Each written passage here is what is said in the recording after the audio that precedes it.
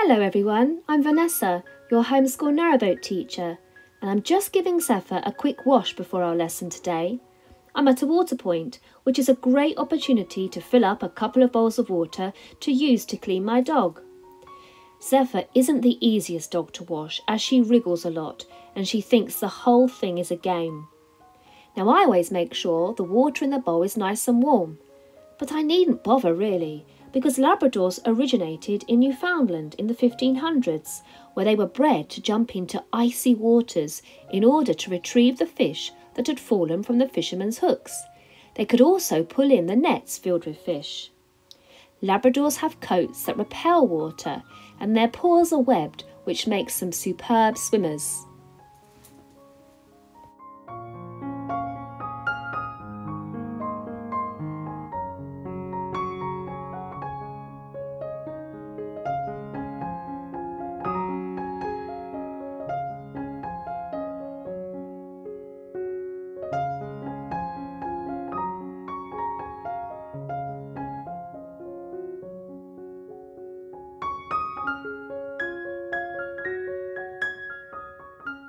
The original name for these dogs was the St John's Water Dog, or the Lesser Newfoundland, because they're a cross between a Newfoundland and a small water dog. They didn't come over to England until the 1800s, and in the 1830s they became shooting dogs, which means they go out on a shoot to retrieve the kill. And that is when they started to be called Labradors. Hello everyone, I hope you're keeping well. Today we're going to do a slightly different lesson with a different format from my other lessons, and we're going to look at reading comprehension. Let's have a look at the information. So when you are doing reading comprehension, you need to be able to decode, and that means you need to be able to read first of all. And when you're very little, you learn the skill of reading through your phonics. But once you know how to read words, then you are decoding them. Then you need to understand what you are reading. That's really important skill as well, because you might be given something to read in class, and at the end of reading it all, you might not have understood really what's happened. So I always say you need to think as you're reading. Who is it about? What is happening? Where is it taking place? When is it taking place? And why is it happening? Your 5 W's. If you're asking yourself that as you're reading, you'll pick up the gist of what it is you've read. Then there are the actual different types of question that you'll asked or be asked when you're doing reading comprehension.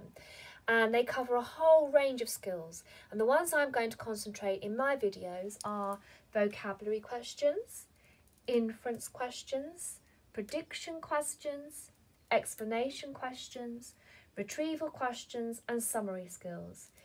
Now this reading comprehension lesson is part 1. And I'm going to look at vocabulary, inference and retrieval today.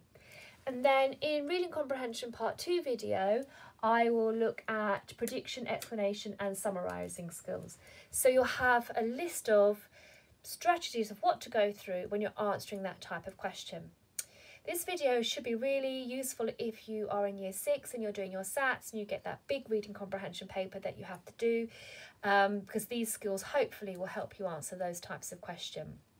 So first of all, I would like you to, on my next slide, to pause the video where it comes up with the introduction of my book, Zephyr the Narrowboat Dog Stories, and this is the book called Feathers and Fines.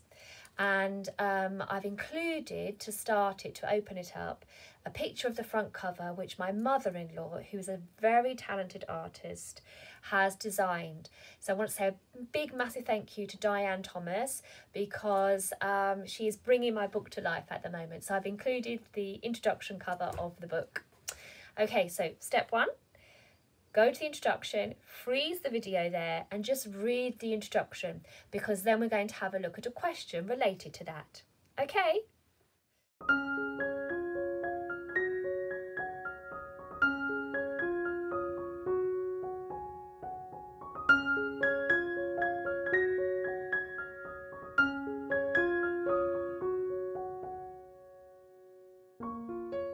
So pause the video and read the introduction. Question. So I have a list of basic steps in order to go through how to understand what you have to do with the question. And if we look up here, it says read the text, put a semicolon there, read the question.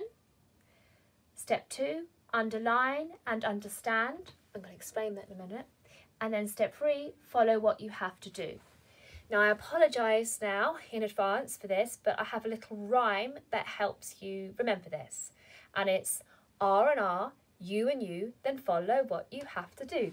R and R, you and you, then follow what you have to do. Sorry. So let's try that now. You've read the text, well done for that.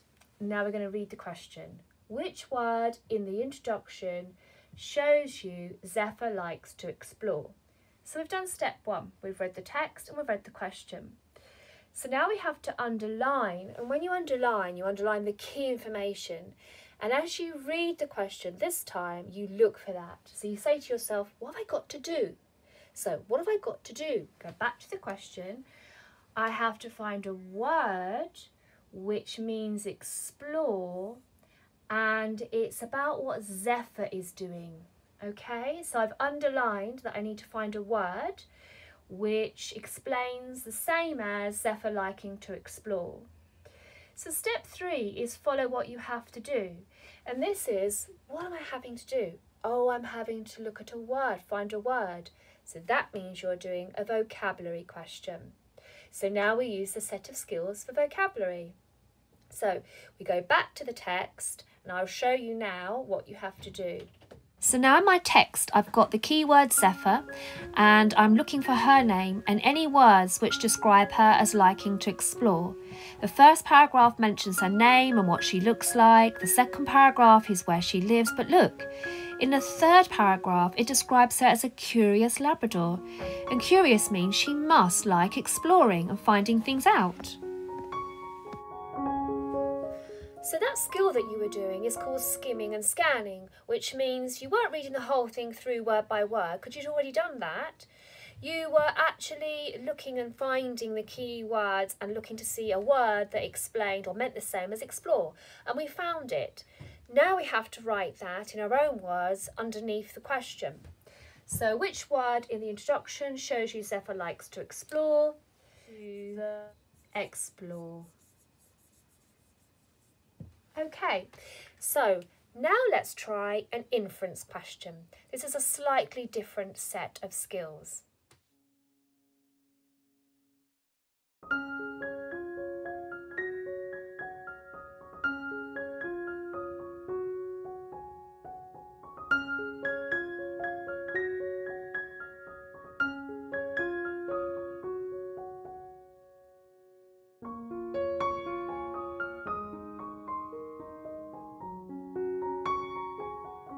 So pause the video here and read the first part of Chapter 1, Trust and a Duck, and then we'll have a look at an inference question related to this part of the text.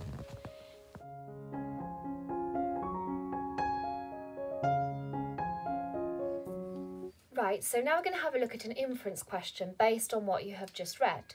So remember R and R, you and you, then follow what you have to do. So you've done the first R, which is you've read the text, and now we need to read the question, the second R. So, how is the duckling feeling at the beginning of Chapter 1? So we've read the text and now we've read the question.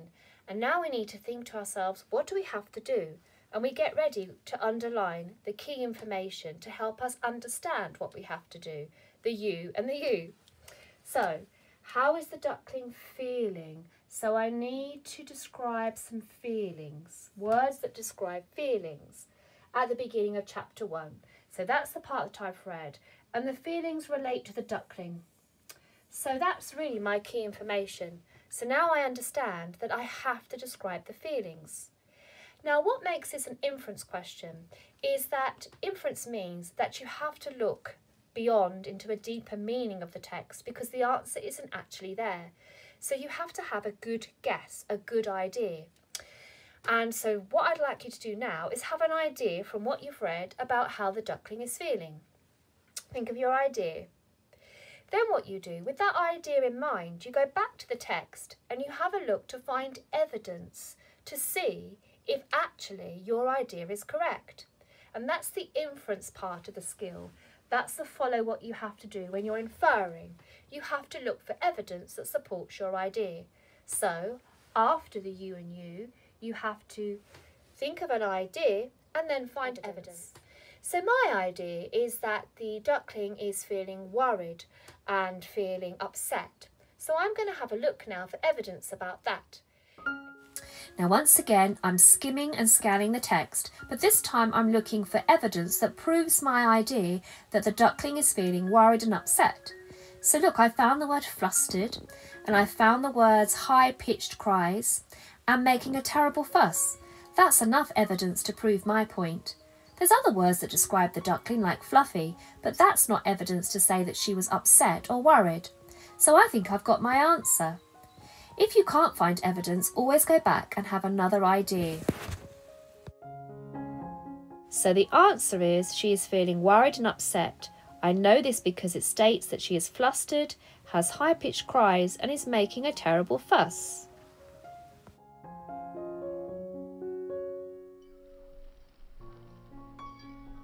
Now let's look at a retrieval question. Read the text again first and then we'll have a look at the question.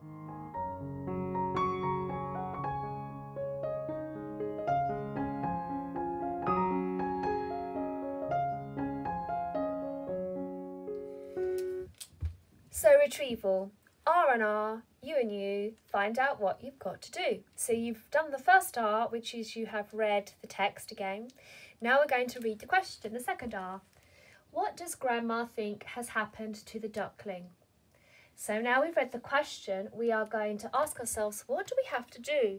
And we're going to get ready to underline and then understand. So what does Grandma think has happened to the duckling? Oh, I need to talk about Grandma's thoughts about the duckling and what has happened. That's all I'm going to underline because now I know. Now, this is a retrieval question, so the follow what you have to do, because the answer's actually there.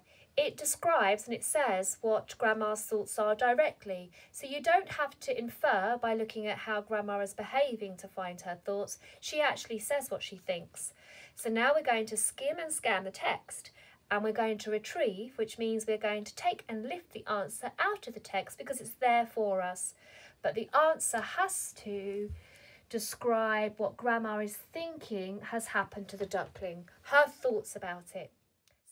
So once again, I'm skimming and scanning the text, looking this time for what Grandma is thinking has happened to the duck.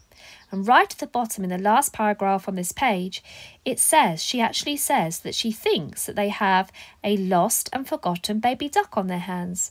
So Grandma is thinking that the duckling is lost and that she's been forgotten by her family. It's right there for us to retrieve and put into our answer. Full stop. Grandma thinks the duckling is lost and has been forgotten by her family. So I've taken out the exact answer that tells us what Grandma thinks has happened to the duckling. We've checked back. So you've worked really hard today on the 3 skills of vocabulary, inference and retrieval. And now it's time for your activity, which is set around those 3 skills. Good luck everyone and well done. Pause the video and try these 3 questions, which are all related to the chapter that you've just read.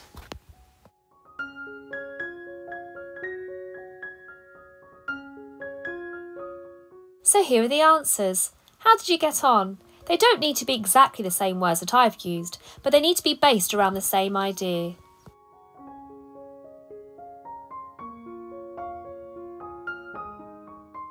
Typical. She's just had a bath and here she is getting all dirty again. Anyway, I'll see you next lesson and take care.